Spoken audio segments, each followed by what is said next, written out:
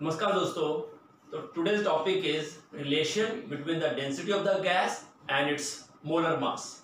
So according to ideal gas equation,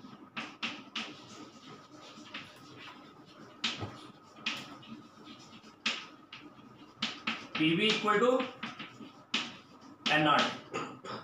Here P is pressure of the gas, V is the volume of the gas, N is number of moles, R is gas constant, and T is temperature in Kelvin.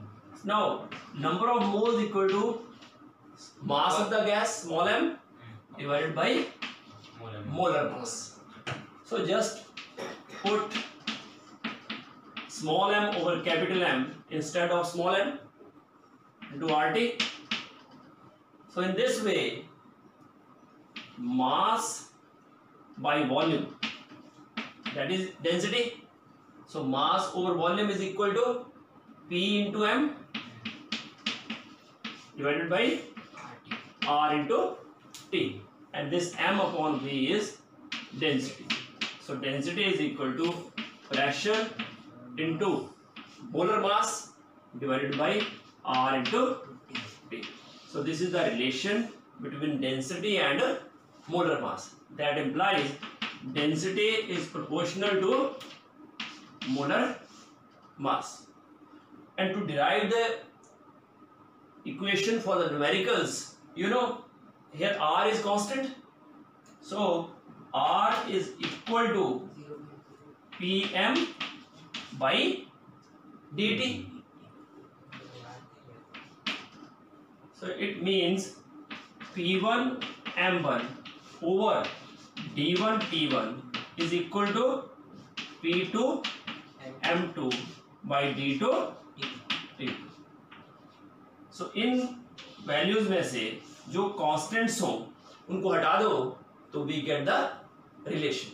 For example, if pressure and temperature are constant, means at constant temperature and pressure, what is the relation? M1 over D1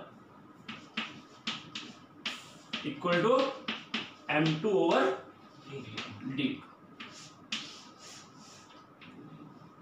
So in this way we can solve the numericals related to density. Okay, so question is, at 0 degrees Celsius the density of certain oxide of a gas at 2 bar is same as that of the dinitrogen at 5 bar. So what is the molar mass of the oxide? So you know, okay, according to the relation we have derived, so density is Pm over RT. Now here, you know, at 0 degrees Celsius, that means temperature is constant. So those the variables which are, means those terms which are constant, keep it on left side and other terms on the right side. So first R is constant, T is constant, keep it like this. Now density is also constant. That implies P into M equal to dRT. R, you know, it is gas constant. Its values are different in different units. yes, Like it is 8.314 joule per Kelvin per mole. It is equal to 0.0821 liter atmosphere per Kelvin per mole. 0.083 liter bar per Kelvin per mole, and 1.987 calories per Kelvin per mole. But there is no need of R here. D is constant, R is constant, T is constant. So what is left? Pm. P and M, pressure and molar mass.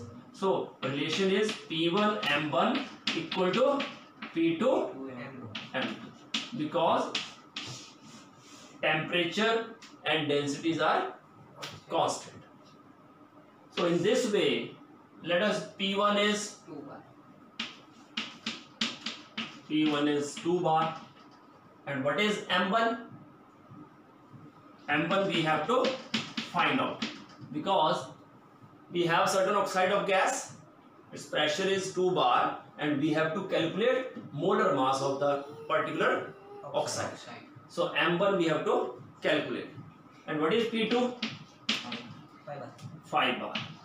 And second gas is dinitrogen, N2. And what is the atomic mass of nitrogen? 14. So molar mass of N2 is 28 gram per mole. So just put the values. P1 is 2. M1 equal to P2 5 into 28. So M1 comes out to be 5 into 28 over 2. 14 5s are 70. So means M1 comes out to be 70 gram per mole. So that's all for the day. Thank you very much for watching this video. Do like, subscribe and share my channel. God bless you all. Happy learning.